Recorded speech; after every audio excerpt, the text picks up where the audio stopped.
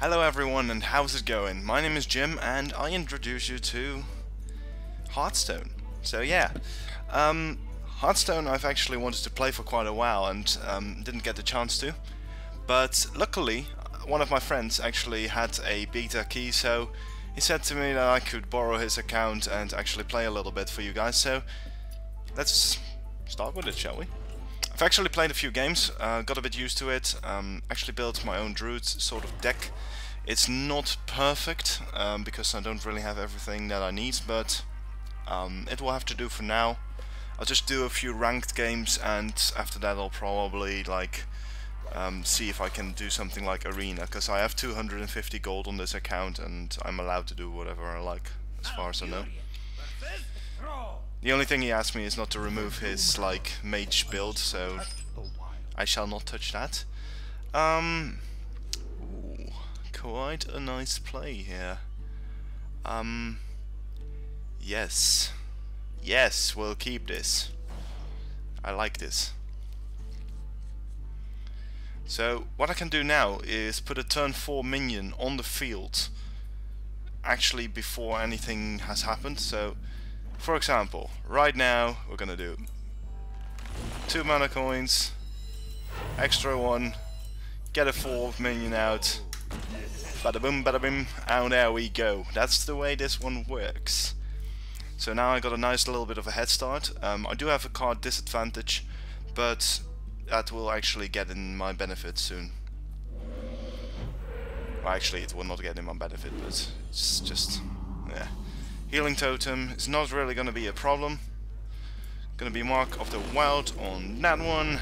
And there we go. Now it's a 5/7. Getting quite ridiculous. So now everything should work in my favor. So what I'm planning on doing is now I've got a raid leader, I've got a Shattered Sun Cleric. So, oh, 2 raid leaders. Oh, very nice. Well, I'll just summon... Wait, no, I won't. I'm gonna actually give him Taunt again, and plus buffs. Because I'm a silly bastard like that. And now we're just gonna rush him down. I know rushing down is generally not a good tactic, but in this situation, I'm gonna rush him. Because I've got a 7/9 on the field, he has a 1/1. He does have a big hand of cards, he actually has 7 over me. I only have 3, but I do have the cards and means to destroy him, so I'm actually quite lucky to have it like this. Alright, so I'm hoping to get a Savage Roar now, because if I get a Savage Roar he's pretty much boned. Okay. Oh, he's building up taunts just to delay me. Very, very clever. No biggie though. Let's see. We're gonna go for Shattered Sun Cleric. Now we're just gonna waltz down this taunt. Kaboom. And we're gonna get a Footman on the field. Because next turn I could really remove his taunt, and then I could just charge in with my big taunt creature here. It's a bit overpowered, to be fair. Next turn I can actually also summon a raid leader if necessary. So I could do a play of a raid leader combined with my shapeshift to take down his taunt, and then actually get a buff on my big guy here. Do 9 damage right in his face combined with the 3 damage from the Shattered Sun Cleric, and then we should have a nice damage done. Nice amounts of damage done. Ooh. However, I do want to remove that as soon as possible from the field, and oof, this is not good. Well, what is the prize? Gain an extra minion. Yeah, let's see. Alright, just quickly. I need to quickly do this and this. And let's see, we're gonna take down his Healing Totem. And then we're gonna take down... Let's see. We're gonna take down this one, because... Yeah, why not? We're gonna take that down and I'm just gonna attack with this. He can only do 1 damage now. I've eliminated most of his damage on the field now, so that's pretty good.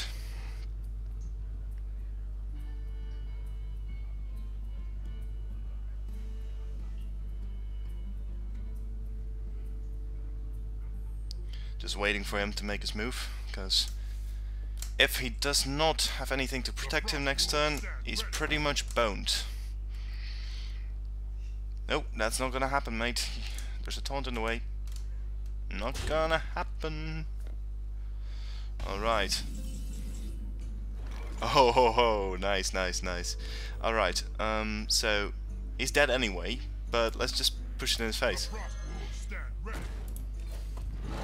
Alright. There we go. There we go. There we go. And he concedes. Well, that's the way of doing things, I suppose. So that's the way I like to play with the Druid. It's pretty powerful, and it couldn't go better than that. So I quite like that. So yeah, that's pretty nice. So I think I'll just quickly do one more game with the Druid. I gotta say, I was quite lucky to get all them pulls. It was like giving me all the golden cards, like I could, like the cards I really needed. However, like, it's just a bit of luck, I suppose, luck of the draw. Like, I've had some games where I've had really bad draw, and then you're really getting screwed over. So, for example, this start off card hand is not good at all. I need to go first, so I need a 1 card. So, I would like to keep it, but I'm not gonna keep it for now, because it will be like a turn 3 or 4 play, and this is not even bloody better. So yeah, we're gonna have to hope for the best on the next pull. But as you can see, like, yeah, for example, I cannot do anything right now, so we're gonna have to wait, sit around, hoping that everything will turn out for the best.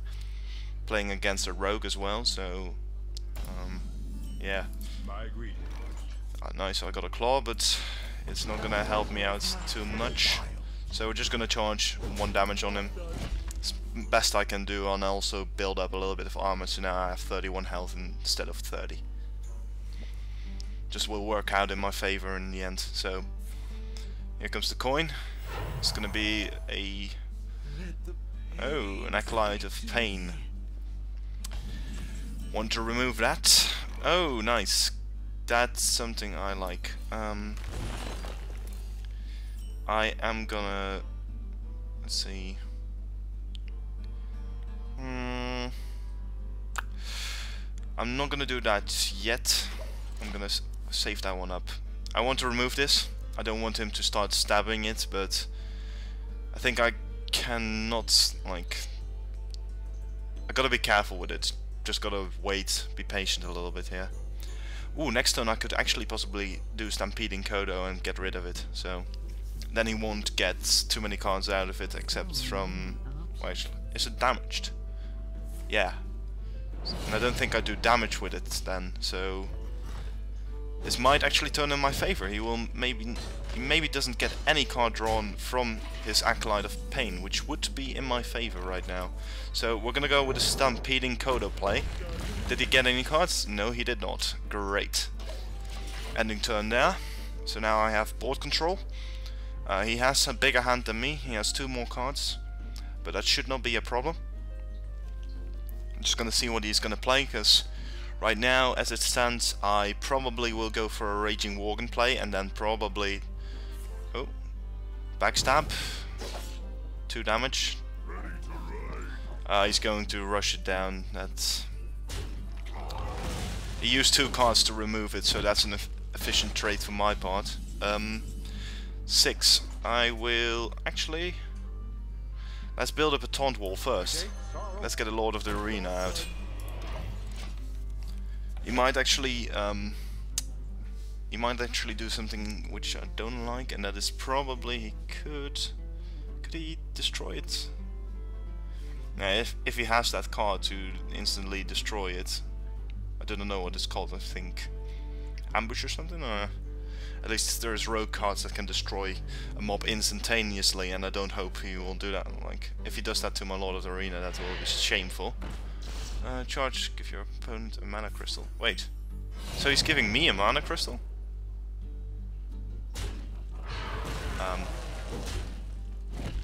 Alright, it's fine with me.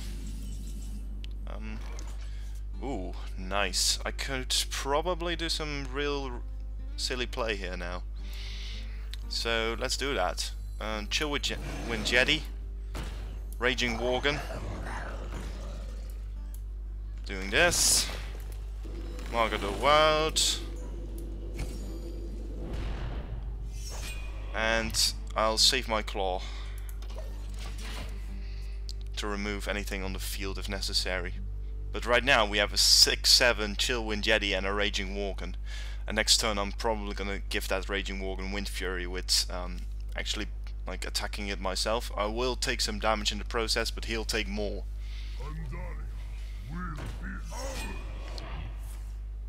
Oof, no, that's not good. Well, that's something that I did not anticipate. But he made my Raging Worgen enraged, so I'm kind of thankful for that. So what I'm gonna do now is gonna be doing that. I'll get Claw up. I'll attack his thing. I'll attack that. And now attack him in the face. And I'll summon my Chill Wind Jetty again. And that way we got this. We got board control. We do have a disadvantage on the cards, but right now my board is steady. So that's the main thing. So the only thing I could possibly think of is that he could probably, if he has a Fan of Knives, get rid of my Raging Worgen by knifing up and Fan of Knifing. He'll get card draw of it as well. Oh, or he could do that and probably remove my Raging Worgen. Mistakes were made. Sorry about that. Yeah, he realized he made a little bit of a mistake. His Enrage is to give you a weapon. Oh, and there we go, that's the give up. So, that's about how I play the Druid deck. I don't know how much time I actually synced into this, so if it's not too much, then I'll probably do one more game to just demonstrate, but yeah, well, why not? Let's just do it one more game and probably wrap it up. But yeah, I really like Hearthstone. It's pretty good. Right now it seems this Druid deck seems to be very, very stable. However, it doesn't contain like most of the cards that I really want, but it seems to be doing the trick. Alright, so a Warlock. We start off with first, and we got a Chill Wind Jetty and a Swipe and a Raid Leader. I want to get rid of the Chill Wind Jetty and the Swipe. I will keep the Raid Leader, because he's a nice addition to turn 3 buffing. And we got a, well, I don't like this card, like, at first. So right now, only thing I could do is Claw, but I'm not gonna do that, so I'm just gonna end my turn. I don't want to be wasting that card just yet. Voidwalker. So this might be actually a time where I want to be doing things like removing it with a Claw, but I cannot actually. So I'm just gonna armor up, whack it a little bit, get it down to a 2-1. Can't do anything else, so just right now this is the best play I can do. Probably could Claw it next turn and get rid of it, but I'm gonna have to wait. My greetings. Okay, he's life tapping. He actually has a big hand. Of course he has his coin still, so keeping that in mind. He hasn't played it yet. What you planning? What you planning? Alright, so let's see. We got a Spellbreaker. That's not going to be of use. I'm not going to summon this. Jeez, Shattered Sun Cleric. Need to learn how to speak sometimes. Alright, so I'm just going to go for him. Get rid of him. Armoring up. Oh, well, at least I got 2 armor out of it. I could not attack again. I did forget that it just counts only once. So, it doesn't matter. Next turn I'll probably be playing something like the raid leader, depending on what the drawing card is. Right now I have a health advantage, and he loses the coin! Well, that's a bit of a pitiful thing to happen, but I think I'm gonna swipe him, to be fair. Does that trade well? Yes, it does. So we're not going to be using a swipe yet, because swipe is removal, so I'm just going to keep it. And I'm just going to sit on tight with my Senjin Shieldmaster. Because he's going to be, if he attacks me, which I'm more than happy to have him doing, because my attack is 3, so removes his card and leaves my card on the field with 1 HP left. So the only thing he could do is remove my Senjin Shieldmaster by either using a spell or something, or some direct removal. And he chooses to corrupt it, which is a bit shameful, but I think I have one more turn with it, so hopefully I can remove that succubus with it. Jeez. What you want? Alright, he puts a taunt on the field, and I think...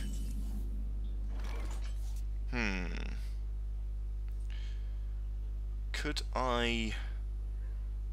Maybe... That might actually work. I'm not sure if it will, but I could try it, to be fair.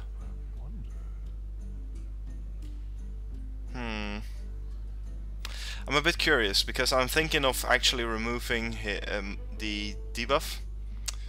But however, I think the more valid play in this situation is actually to put a silence on that one and get rid of his thing, and then end my turn. At least I made use of my Senjin Shieldmaster, and he doesn't have a taunt on the field anymore. Also, I don't really like the Frostwolf grunts.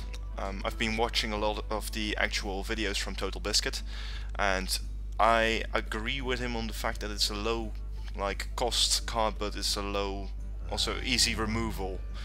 It really gets, it removes from the field almost instantaneously.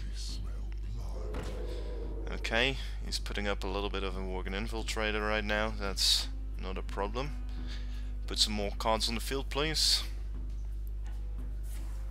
Okay, he's removing it with Shadow Balls, that's not really nice, but I don't like that, but it's not a biggie.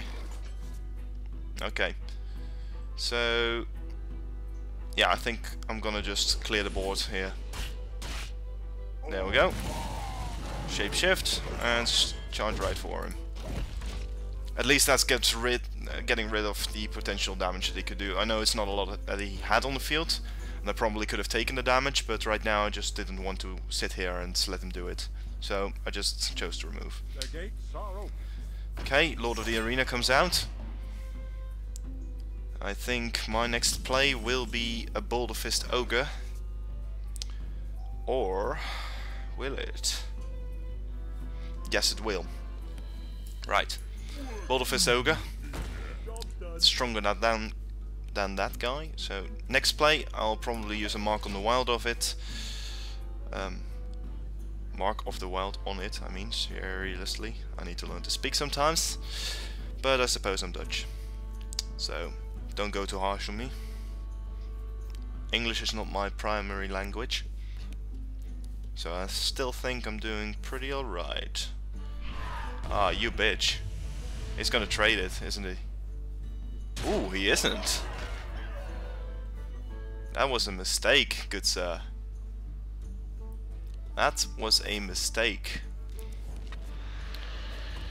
So what I'm planning on doing now is... Yes. Yes! We'll do this shizzle. So right now, gonna be doing this. Giving him the bonus. Then I'm gonna be using my raid leader to buff him. And then I'm gonna use my Iron Beak Owl to silence that bitch. And now I'm gonna just charge straight for his HP. If he wants to ram his Lord of the Arena into my freaking Boulder Fist Ogre, then he's more than welcome to. Because it will leave my card on the field. However, I do not know what kind of removal he has, but I'm just hoping for now that he does not have any forms of removal. And I think I would have already seen it, most likely. But he's ramming his Lord of the Arena into my Bolt of Fist Ogre, leaving him behind with 1 health. Probably Mortal Coil, yeah, Mortal Coil. Shameful, but expected. So next play, probably Raging Worgen Frostwolf Warlord. Alright. He's removing quite a bit of my minions on the field. He has a card advantage over me, so I'm gonna have to pay attention now. But right now, I think I'm doing alright. Not in a real bad situation, at least. Elven Archer, not really useful right now, but... Wait. I can... Actually, it is useful for a change. Because it's an extra minion on the field, which means 7/7. And he has another minion to deal with. So, I think right now I have a steady board control, but an AoE could wipe out quite a bit of my board, so I'm hoping he does not have any forms of AoE removal right now. But of course he bloody does. So that leaves me with 1 minion on the field. Should have thought that through. But I didn't, because I derped out. But he is rather low on HP. And then he does that. Great. Well, he could possibly summon another minion with 2 mana, but he is not able to by the looks, so I'm gonna have to do this. It's the only thing I can kinda do. I'll put up this, and I'll just charge for him. So now I have a 5/5 taunt on the field, keeping me alive. If he does not have any forms of removal for it, then I probably will start just chunking at his HP, but right now I do not know what he's going to be summoning, because he has 10 mana, so he could probably summon something scary. And I don't want anything big and scary. Get behind me. Okay, Buddy Bay Bodyguard. And that's a bit of a troublesome thing, because right now I cannot find any way around it. Raid Leader comes out. That's a bit of a bitch as well, because now he's a 6/4 instead of a 5/4. However, still my... Oh, nice. Well, that's probably gonna help me, so...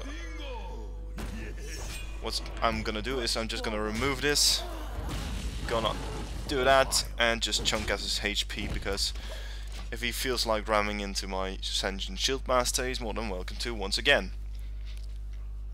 I don't really mind. I'm just gonna sit here tight and I'm top decking for the rest of the fight.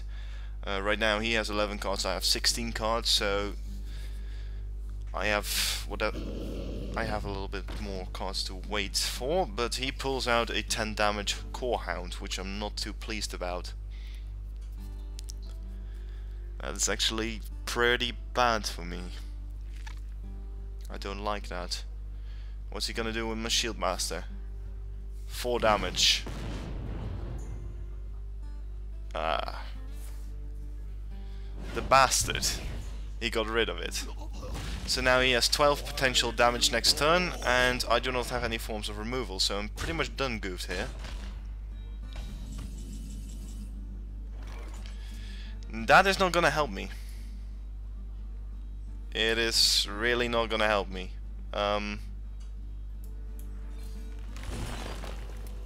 Yeah. Oh, what? Nice. I did not know I could do that, but... Oh, Lord of the Arena, you magnificent bastard. You're not gonna save me, but... You're gonna keep them off me for a little while longer. Very nice.